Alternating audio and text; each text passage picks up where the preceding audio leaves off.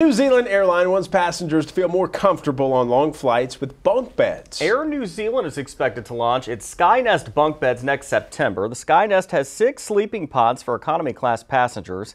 Each pod will have a pillow, sheets, and earplugs. The price of the pods will range, wait for it, from about $253 to $379 for a 1-hour session.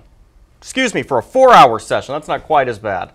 If you're willing to pay that and you're planning to fly from Auckland, New Zealand to New York or Chicago soon, you could be among the first to try out the sleeping pods. At first, when I read that, 1 hour, what?